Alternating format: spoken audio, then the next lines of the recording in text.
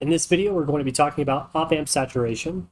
Now, op-amp saturation is something that happens when you exceed the maximum or minimum voltages that the op-amp can output.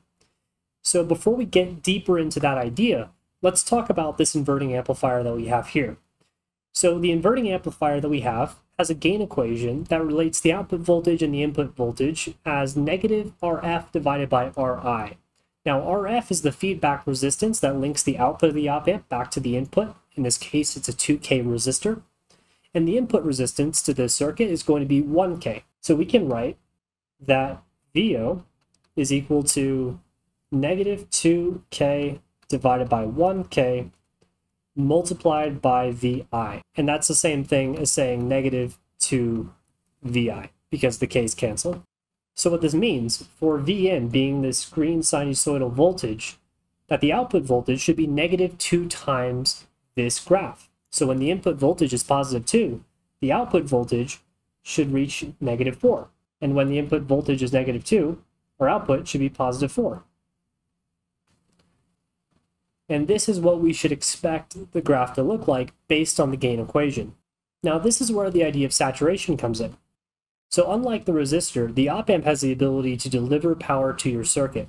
And there's actually an external power supply connected to this device in order for it to have the behavior it does.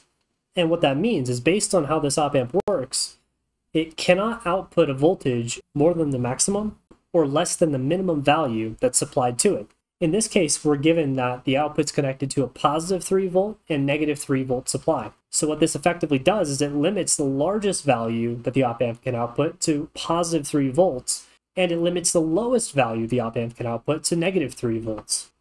So instead of the op-amp being able to reach positive and negative 4 volts, the op-amp's going to try to output that value, but instead it's going to get clipped at 3 volts negative and 3 volts positive. So the signal is going to look more like this. And this is what's called saturation.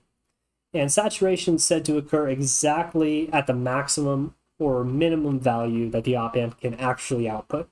The values that the op-amp are connected to, the rail voltages, this positive and negative 3 over here, don't have to be the same value. You could connect this to negative 5 and positive 6. That's something that can vary from problem to problem.